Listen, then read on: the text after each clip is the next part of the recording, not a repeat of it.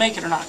You know, and Tanner and Jacob got stuck there behind Tracy Hines a little bit, and I got clear and was able to wheel them in, but about the time I got there, they cleared Tracy and I couldn't, and so they got away again. And, you know, as good a pace as they were running, I didn't know if I could get them or get to them, you know, let alone be able to pass them. And, you know, some of the lap cars there held up the leader a little bit, just makes you second guess when you're out front, and just able, you know, to get it done. The circumstances fell how they were, and I tell you what, my TK Motorsports car was awesome. And so, you know, I didn't qualify quick time, but that was probably my doing, you know, just missing it a little bit. But man, that thing was great in the race, and a pleasure to drive, and glad to finally win a national sprint car race for him. Tanner, I mean, you went down to the bottom trying to get around Jacob. Yeah. Jumping up the top side. Did you kind of figure your brother was going to grab that on you? I mean, I figured he was kind of there, you know. So every time I was trying to make a move on Jacob, I was definitely watching for Kody.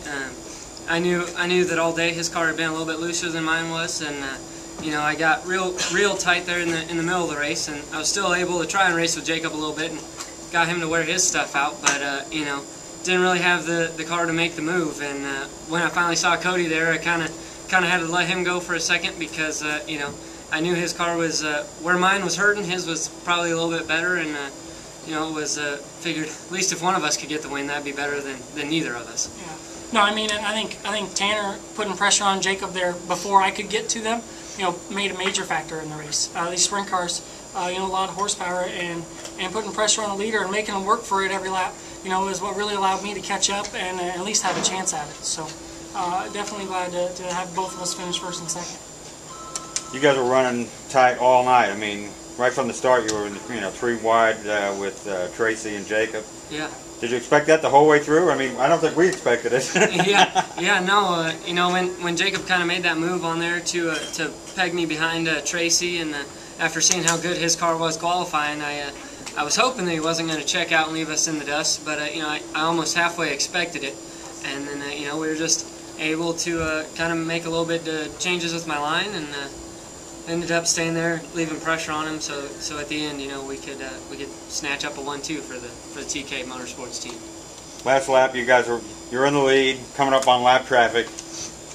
I know he's looking to make a move. Were you worried about that lap traffic on the last lap? Yeah, I mean, I didn't even realize it was the last lap. You know, but you know, with lap cars, it's always tricky. You know, I knew I got the lead because of lap cars, and so I sure didn't want to give it away. But you know, being the first car there, you have to make the best decision you can and hope it's the right one. So you know, I made the move to the inside, and luckily enough for me tonight, that was the right decision to make on the gambles. So very happy with the way it turned out. Great run, guys. Hey, thank you. There you go. Thanks. Thank you very much. Yeah. What does it mean to win here at Lucas Oil Raceway? You know, the first Thursday Night Thunder coming back. You know, trying to get this franchise re-going. It means a ton to me. You know, Tanner and I are both very involved with 6R Racing in the Silver Crown division, and we actually keep our sprint cars at their shop. And they won their first race in Thursday Night Thunder, and that's really what got them started. And that was 23 years ago, the same year that I was born. And so to kind of be able to kick that back off, you know, with Lucas Oil taking over the speedway here, and the revival of Thursday Night Thunder means a lot to me. And I know it's going to mean a lot to the guys too. And so hopefully this can be the first night of a great thing, you know, for Tanner and I here at Lucas Oil Raceway, and as well as for the track and the fans with Thursday Night Thunder coming back. And then Tanner, for you, talk about, you know, a couple weeks coming back in the midgets, night before the 500, another, you know, pretty large, esteemed race. What are your thoughts coming back? Yeah, you know, hopefully I can repeat.